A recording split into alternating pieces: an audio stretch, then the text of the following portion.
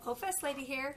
It's 2020 and we are quarantined. However, I happened to bring home this big 8-foot tall cuckoo clock which we use for our Oktoberfest. I was going to repair it, kind of fit it in between things. Little did I know we would be social isolating at home, quarantining, and I have plenty of time. The really neat thing is that I've been learning how to do faux wood graining and all sorts of shadows that I've been using, and it's been really fun. I hope you'll enjoy this video of the transformation of our cuckoo clock. This is our cuckoo clock in 2013. After 7 Oktoberfest, it needed a facelift. The 2020 quarantine gave me plenty of time to add some little details. And one of the details was bright red shutters with 3-dimensional hearts, dots, and hardware. The transformation of the door started with one quick coat of green craft paint on the sides and top of the door. Then I drew a half circle on the top of the door, which will have wooden window paint. After the green paint's all dry, time for a second coat of green paint on the edges of the door. I can't wait to add the wood grains. It will look so awesome. But before I can do that, I have to add painter's tape, carefully overlapping 1-inch strips all around the corners. I'm going to paint a strip of green paint on the edge, and then if there's bleeding under the tape, it'll match the color under the tape. If you don't take the time to do this, you will not get a nice crisp edge. I used tropical fruit, a nice peachy color, for all the background color on all the areas that'll have a faux wood grain. I drew in lines and taped the panels and windows. I painted one coat of black craft paint on the top half of the door where the windows will be. Once the black was dry, I drew in and taped the window panes carefully. I mixed 4 parts of faux glaze with 1 part of paint. The paint color I used was earth-fired red. I applied the glaze mixture to the 2 horizontal panels of the door. Seeing this wood color pop is really satisfying. I added the simulated wood grains by pouncing with a dry paintbrush. After the first coat of glaze is completely dry, then I added a second coat of glaze. I taped off the vertical panels and then I applied the first coat of glaze to 2 select areas. Then I once again pounced the texture in with a dry paintbrush. While the bottom half of the door was drying, I painted tropical fruit base coat on the window panes on the top half of the door. After the 2 vertical panels were dry, I removed the tape. Then I taped over the edges of the dry panels to get ready to paint the next vertical sections. I applied 1 coat of glaze to the 3 large panels, and then I pounced again with the dry brush to create the wood texture. After that was dry, I covered the areas that needed to be highlighted with tape at a 45-degree angle at the corners. After a second coat of glaze, more pouncing with a dry brush. Now that the first coat of glaze on the window panes is dry, time to tape the highlighted areas. The tape will cover the highlighted lighter areas here, so they'll only have 1 coat of glaze. It takes some real patience to get this right. Drum roll, please. This is so awesome. I love this. After all the planning, measuring, sketching, painting, and waiting, I can't tell you how satisfying it is to look at your finished product.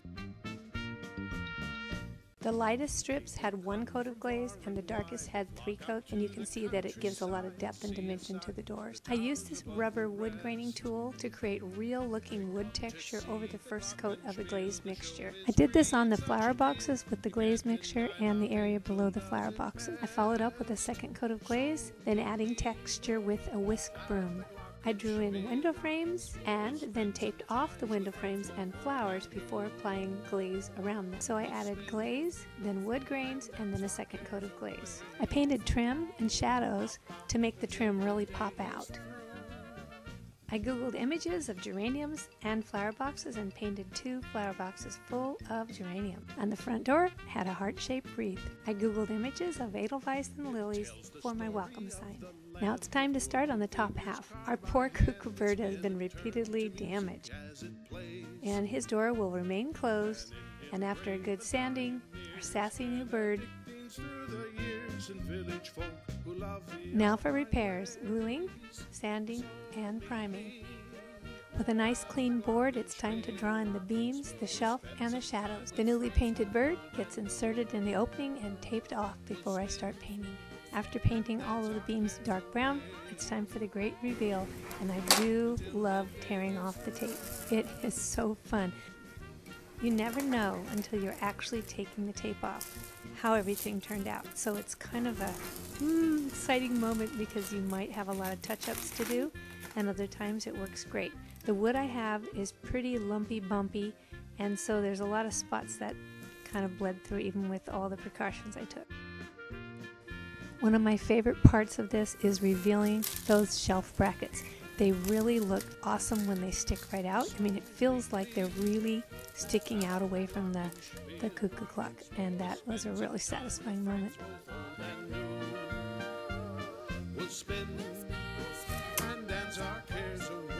Tape covers the shelf, the brackets, and the timbers. And then comes more glaze and wood graining. And then I taped off the horizontal areas for the plank shadows. Pulling off, removing that tape is the most glorious part of the project. I love this part, really I do. Wow, I love how the brackets just jump out. I love it. And here's a cuckoo bird in his window. Then I googled images of cuckoo clocks and shingles. Tape marks the edges, and then I paint the first coat of black paint. After the first coat dries, I do a second coat of black paint, and when that is dry, I trace some cylinders to make scallops along the edge. After painting the off-white scallops and adding gray shadows, then I hit it with the first coat of glaze. I do the shingles one at a time. I used the wood graining tool here, and after the wood graining tool, I kind of hit it with the brush to soften the design with the dry brush. And then a second coat of glaze, and I have to wait until it's dry, and then removing tape from the top bottom edge. Wow, this is really exciting. And then removing tape from the top of the shingles, and then they're ready to glaze too.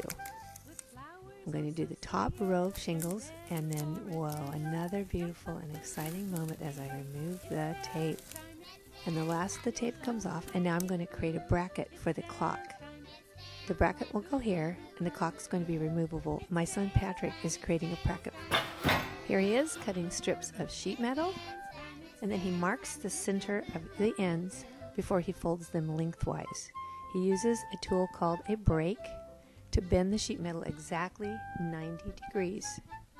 Next, he uses a shrinker to shorten one side, creating a curved bracket.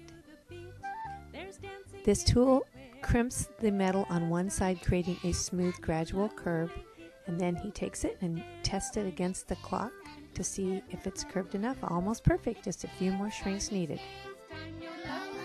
When the curved pieces are just perfect, he attaches the bracket to a scrap piece of wood. He drills holes in the side of the bracket for the threaded nut rivets, which will go in there. The threaded nut rivets will add threads to the brackets. The screw will hold the clock to the bracket. He uses a nutsert to insert the rivets into the bracket, and then drills holes in the edge of the clock, and then he uses a fusion welder to fuse the bracket pieces together into one round piece. The clock's attached to the scrap piece of wood. Thank you, Patrick, for sharing your time, your tools, and your talent. Now I'm attaching the bracket to the real cuckoo clock.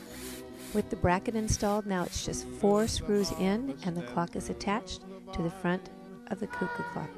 The front of the clock is done and ready for Oktoberfest.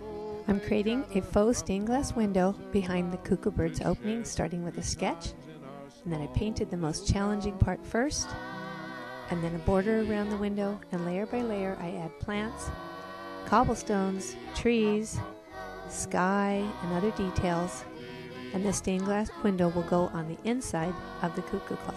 Time to work on sketches for the little smoker, Swiss bell, and stein that will go on a shelf below the stained glass window.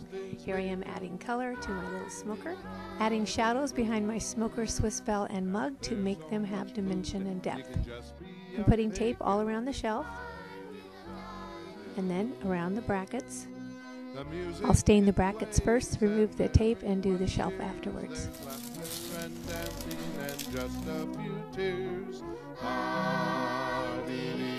I'm covering the shelf and the brackets with tape before adding shadows below.